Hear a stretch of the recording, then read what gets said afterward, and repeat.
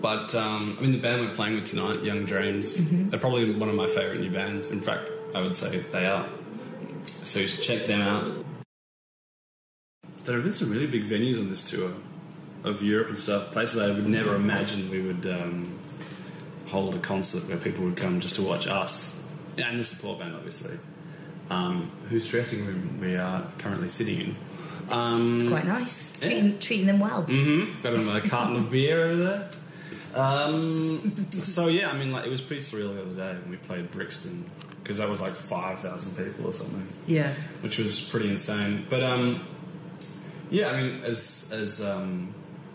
as weird and wrong as it sounds, we're actually starting to get used to playing to audiences of this size.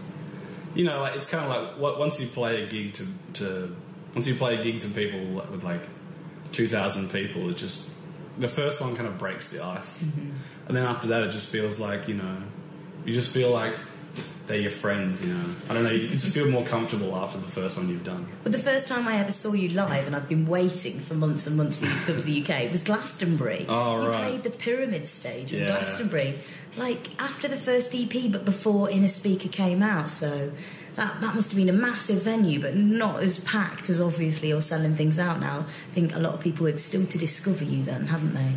Yeah, I mean, stages that big, they just don't seem to suit our sound, you know. Like, none of us are big enough rock stars to be able to have the charisma to rile that many people up or get them going, you know. Like, there are plenty more bands out there that can do it, but, you know, we're not really. I don't really see that we're one of them. So the last time I saw you, you just finished. You're in the midst of the tour for Inner Speaker. You know, obviously you've been writing new record since then, but did you take any time out, or was it just straight back to writing again? Well, there's never really a distinction between writing time and touring time, because even for us, like, we never really knew when the EP tour finished and the Inner Speaker tour started. For us, it's just going on tour. You know, we don't really consider that the fans are acknowledging it as like this album tour or like last album tour. You know, the fans just come to see it because they want to see the band. They don't really care what. I mean, obviously they care about the albums, but they don't care that this particular tour is the Inner Speaker tour and this one's the Lonerism tour, which is the same way we feel. It's kind of just going on tour and playing gigs, because we played just as many songs from the last album as we did this album.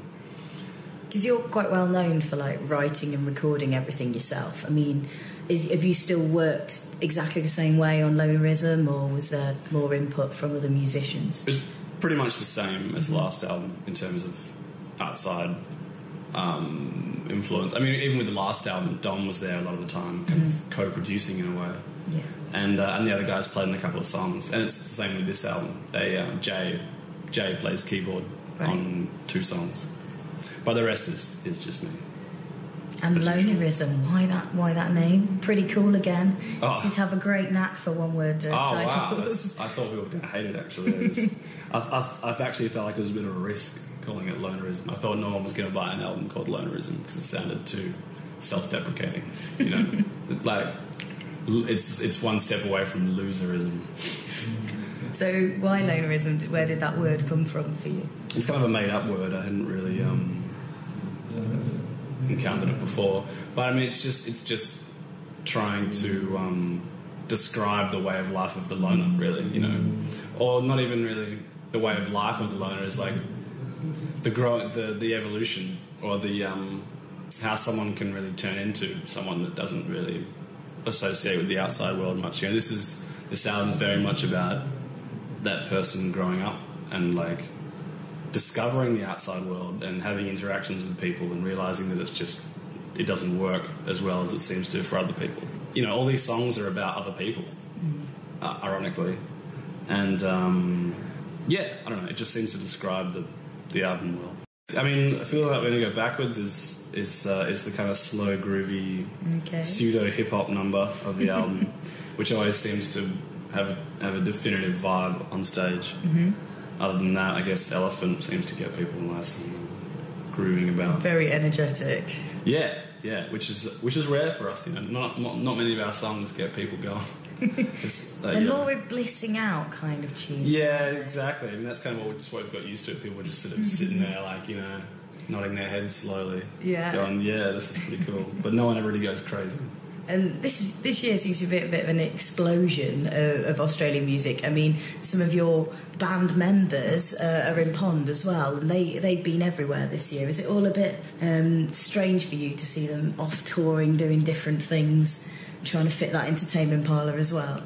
It wasn't so much strange. It seemed fitting in a way because they are amazing musicians. They're an amazing band, and in a way, it seemed kind of wrong that Tame Impala was the only one that was being noticed in the outside world. So for us, it's kind of just like it was bound to happen, and it's great. You know, it's great that they get their own time. That people see that it's not all just about Tame Impala. That we have like, other bands and I kind of get a sense of how the scene works because half of us are in other people's bands and all that kind of stuff. I know, that's what I was trying to work out, but it's quite hard to find that out. Are there any other projects in related to this scene that I should know about or should be checking out?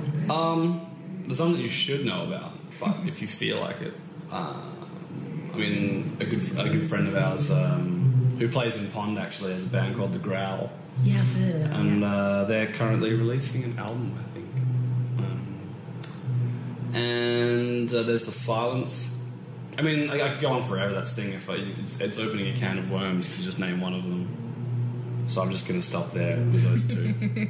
And you've been lending your production duties elsewhere as well. I'm really excited to hear the Melodies Echo Chamber album. I've only heard one track so far. Okay, cool. How did you get involved with Melody? I met her in Paris, and she was talking about doing some recording. We sort of bonded on drum sounds and other sort of production, studio-y topics.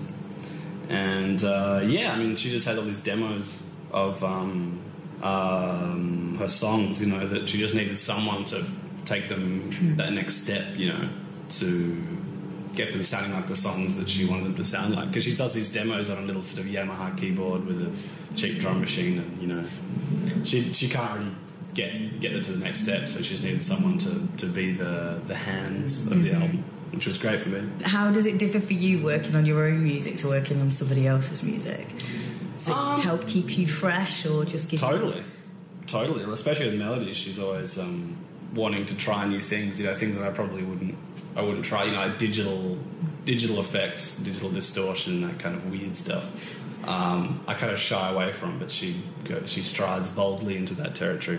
Are you very much an analog kind of man? Not at all. It's just kind of like when it comes to making those kinds of sounds, I generally try to keep it sort of like warm and fuzzy rather than like gritty and rather than like raw. Yeah, which, you know, and so it really refreshes. It really refreshed my approach to making music. What's coming up in the next few months? Are you going to get home for Christmas? I don't know, actually. I'm pretty sure we'll be festival season at home, sure. Yeah, it's starting up, definitely. I mean, we're playing in New Zealand on New Year's Eve. Cool. So that'll be really cool.